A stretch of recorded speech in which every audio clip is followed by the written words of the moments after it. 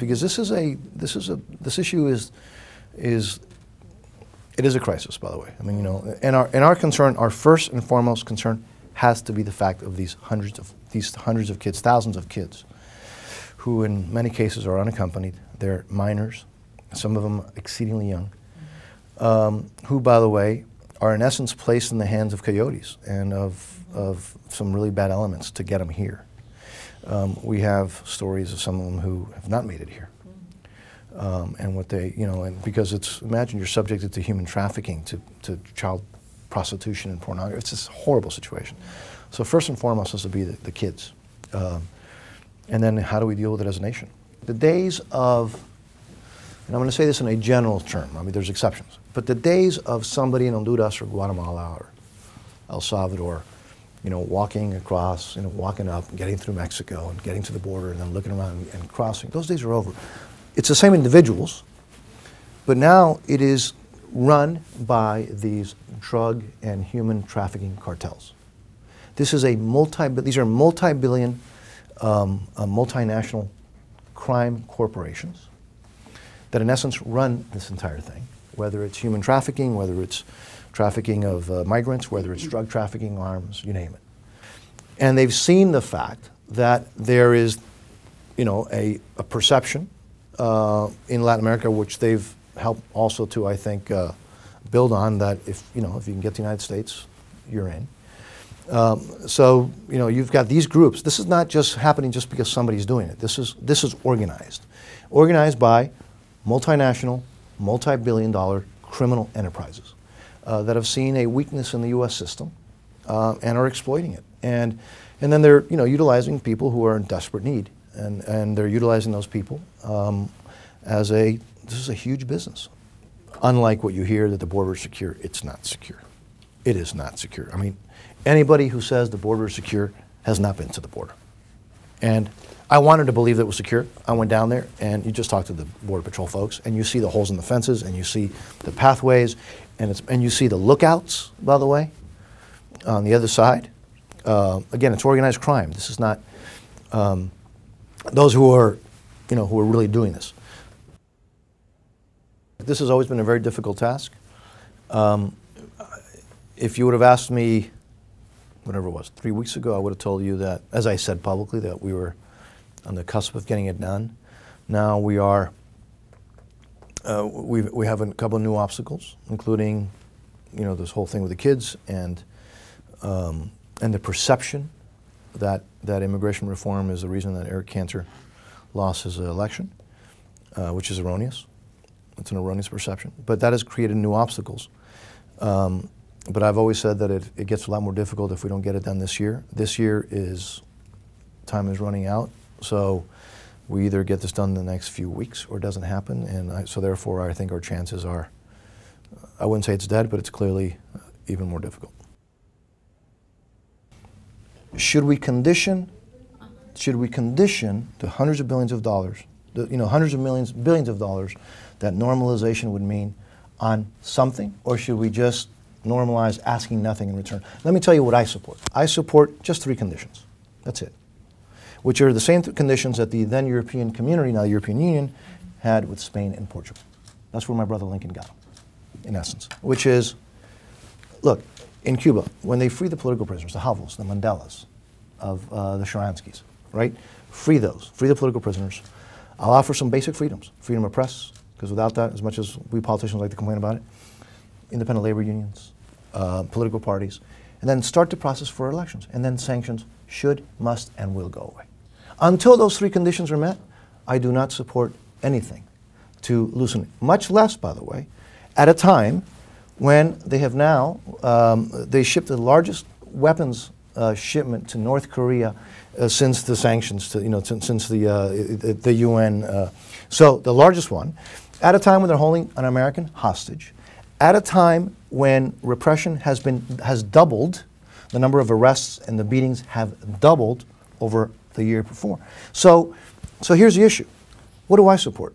I support keeping the sanctions until those 3 conditions are met, not unilaterally giving it, and particular when what you have is all these other conditions that I've already mentioned.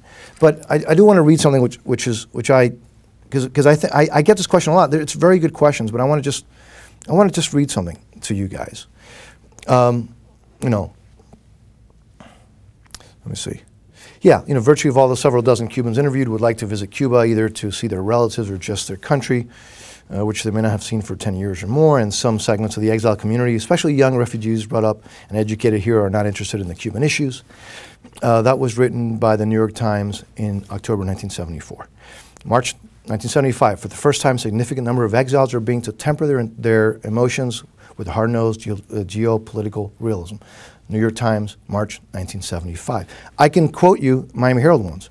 1985, Tom Fiedler. The memory was reinforced in a similar conversation with middle-aged Cuban Americans who watched some of their you know, whatever, react in anger, frustration to the obvious Americanness of their young, you know. In other words, that story and those polls, by the way, which these stories reflected, have been going on. I thought it was since 1980s. No, since the 70s. If it's true that the United States not doing business with the regime has not made the regime collapse, which is true, it's also true that out of the, I don't know how many, 198 countries in the world, 200 countries in the world, there's what, 3? Israel, the United States, that don't have relations with I think Lithuania, that doesn't do business with the Castro regime. The rest do. There's no embargo, there's no sanctions, there's no tourism ban. That hasn't knocked down the regime.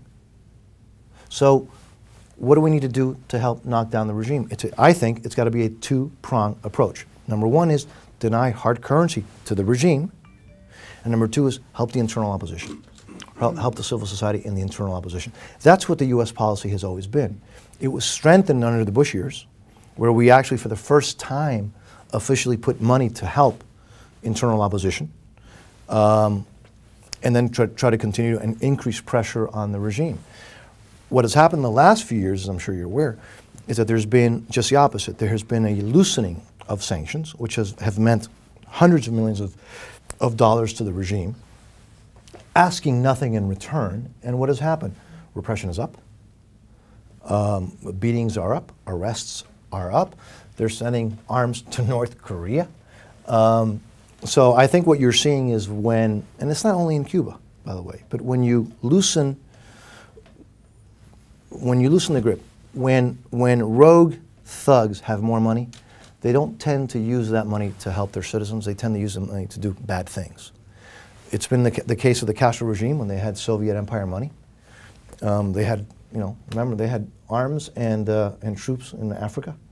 When they have less money, they're not as aggressive. But I believe that you should condition normalization on those three things.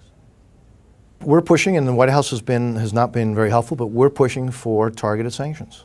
I guess, I don't know how many students have to be killed in the streets. I don't know how many arrests have to happen. I don't know how many different press sources have to be closed down. I don't know how many opposition leaders, mayors, have to be thrown in prison for their political beliefs before you think it's timely.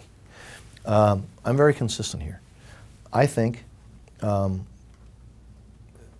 United States needs to lead, and I think I support the president when he talks about sanctions against, you know, what's happening with Putin's thug, you know, regime. I support that. I think we should do more and look at what ways of doing more. This inconsistency of how you treat, though, however, particularly in this hemisphere, foes of the United States and enemies of democracy who are repressing, killing, arresting, murdering. I don't know how much, what else needs to happen before he reacts. I hope he will react. I will tell you, in the case of the Castro brothers, all we get are unilateral concessions. And the more concessions that we get, what we get is the Castro regime seeing that as a green light, and then he further represses, and then he gets more concessions. And that's never worked in history.